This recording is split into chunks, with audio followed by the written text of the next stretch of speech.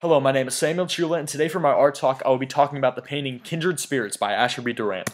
I chose to talk about this piece of art due to its use of realism to provoke awe-inspiring feelings of nature to connect it to the divine. Also, its flawless use of idealism really stuck out to me when looking at this piece, which is actually very new to the artist of Kindred Spirits, which really interested me. Historical and cultural context. 19th century artists in the United States turned from the tradition of portraiture to landscape and genre painting. The development of railways from the 1830s to 1860s across America allowed easy transportation between the East and West, enabling citizens to be able to see the North American nature more easily. The railways also led to expansion, implying exploration to fulfill the country's destiny, called Manifest Destiny. Also was prevalent in the times was Transcendentalism, which is basically the 19th century concept that humans are able to connect to the divine by means of nature. The Hudson River School. In the 19th century, painters of landscapes that were intended to glorify nature were known collectively as the Hudson River School. Painters from this school were influenced by U.S. Transcendentalist writers such as Thoreau, Whitman, and Emerson. Painters of this school depict the Hudson River Valley and the surrounding areas, such as the Catskill Mountains. Thomas Cole is regarded as the founder of this school, combining the effect of grandeur with an accurate rendering of detail based on close observation. Asher B. Durand began his career as an engraver in Maplewood, New Jersey. He was commissioned by art patron Luman Reed in 1835 to become a full-time painter. He became close friends with Thomas Cole because of their love for landscape nature paintings, and they ventured out on many excursions together. Cole painted more grand paintings, while Durand took the more pastoral, quaint approach. Kindred Spirits marked a turning point in Durand's career by remaining realistic in style but also adding influences of idealism. Here, a work by Thomas Cole, a view from Mount Holyoke, Northampton, Massachusetts after a thunderstorm. You can see the wide sweeping landscape and the use of lighting that was prevalent in the style of the Hudson River School.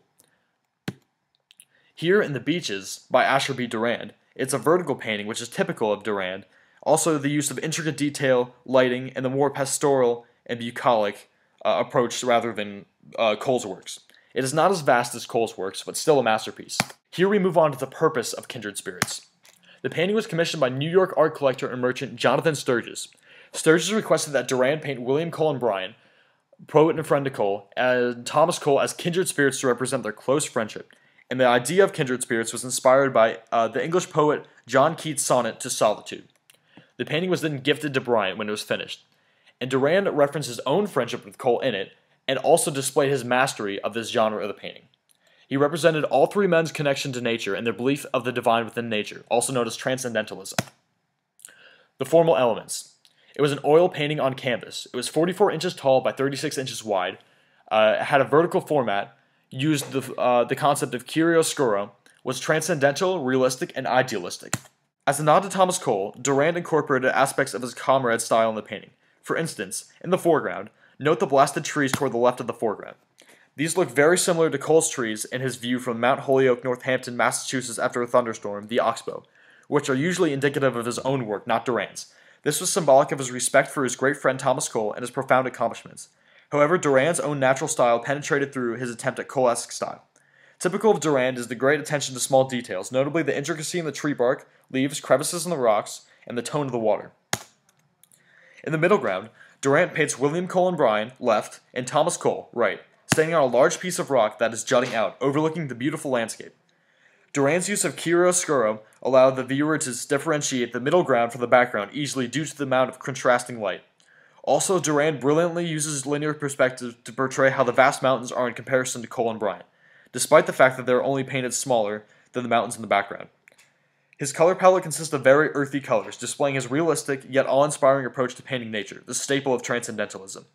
Bryant is holding his hat and walking stick, while Cole carries a sketchbook in his left hand and recorder in his right, which is pointing out towards the landscape, very symbolic of the friendship between Cole and Durand, for both men shared a love for music as well as painting. Durand actually referred to their friendship as a C major D flat, C for Cole, D for Durand. The recorder on the right hand of Cole symbolically represents his old saying of Durand's and provided an outlet for Durand to include his friendship with Cole in a painting meant for William Cullen Bryant, as depicted here. Also, our textbook claims that Cole is on the right, but however, Asher B. Durand himself is on the left. This is actually a mistake in the book, because multiple respectable sources claim that it is indeed Bryant in the painting with Cole. Also, it is evident within the painting itself that Bryant is the one here with Cole, for their names are carved into the white birch tree on the left, depicted here. You can see Bryant's name on the top and Cole's on the bottom. In the forefront of the background, we see a small waterfall called Fawn's Leap, and above and slightly to the right lies Catterskill Falls. This marked a turning point in Durand's career, for in the real world you cannot see Fawn's Leap and Catterskill Falls from the same position. This meant that Durand, a former strict realist, had adopted the use of idealism, a style used by Cole frequently. By mashing these two landmarks together, Durand was acknowledging the two most famous places Thomas Cole had explored, a sign of respect for his dear friend. In the far background, Durand painted the beautiful Catskill Mountains of New York in the typical style of the Hudson River School, real yet awe-inspiring. This is Sam Chula. Thank you for listening. Have a nice day.